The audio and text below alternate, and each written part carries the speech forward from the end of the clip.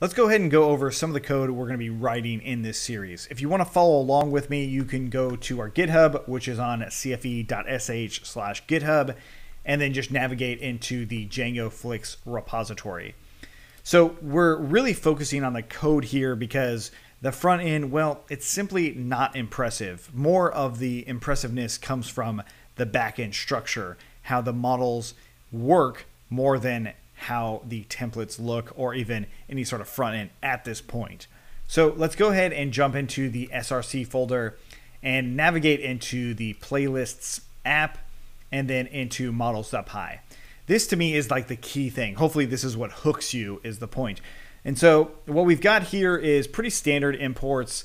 Maybe you've seen some of these, maybe you haven't. But then we also have a fairly standard query set model, but maybe a new thing that you've never seen before, which is using an actual other class with a constant associated to it. So that is actually pretty cool, and I'll talk about that a little bit more in a moment. Next, we do a little bit more of an advanced query set lookup by using Q lookups. This is just a quick and easy way to do a search like we see here. And then the next one is something maybe you've never seen before, which is kind of looking based off of two different types. So these are actually model types, but they're not really model types. They're just actually stored database entries, but we treat them as almost different models. And that's because of proxy models, which I'll show you in a moment. The playlist manager itself, not really that complicated of a thing. It just allows us to bring in that query set to do things like movie or show. So now if we scroll down a little bit, we see our playlist model. And you notice this new playlist type choices. So if you've used choices before in a character field, this might be a new format of how it works for you.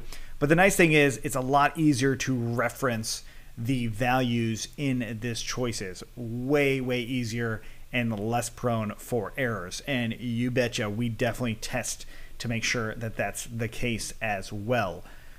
So the model for the playlist model is actually not really that complicated itself. If it looks really complicated to you, this is probably outside of what you should be starting with. You should probably go back to using one of our Try Django series. Now, if there's a few pieces that are like, wait a minute, how does that work? Like this many-to-many field or these generic relations, we cover those things. We cover all of this stuff, but the idea is I don't want you to be overwhelmed right now with this code. So if we actually scroll down a little bit, this is probably my favorite part of this series.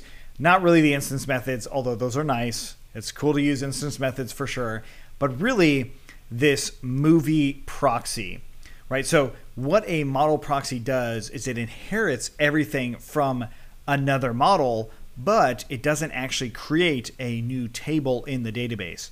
It's really, really nice, and it allows me to do query sets or model managers based off of that proxy model. So I can actually kind of augment how I look at some of my data in my entire project. It's really, really cool.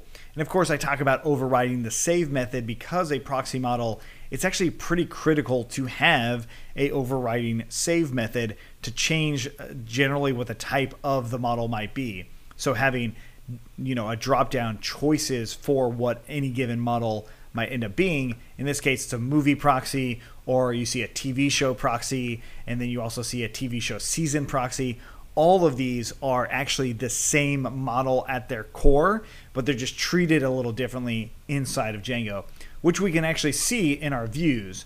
Notice all of the tests here. Yes, we go into a lot of tests, but in our views, what we see is the actual, we have a search view, but now we actually see the proxies in action. So if you've used class-based views before, you'll see that, hey, it's just a list view and it's using that proxy. This gives me almost a completely different model without being a completely different model.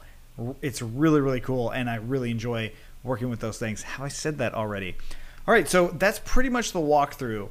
Now, of course, the tests themselves, we actually get pretty comprehensive with these tests. I want to make sure that you know not only how to test things, but also how to test the proxy models themselves, because it is actually rather important. Now, do we cover every possible test you could do? Well, no, of course not. That's outside the context of this, but the purpose is to really hone in on the tests that are necessary to ensure that not only our regular models work as intended, but also our proxy models, all of our receivers and signals. There's a lot of stuff going on here. So if you do have questions on the walkthrough, please let me know. Otherwise, let's go ahead and actually get our project started.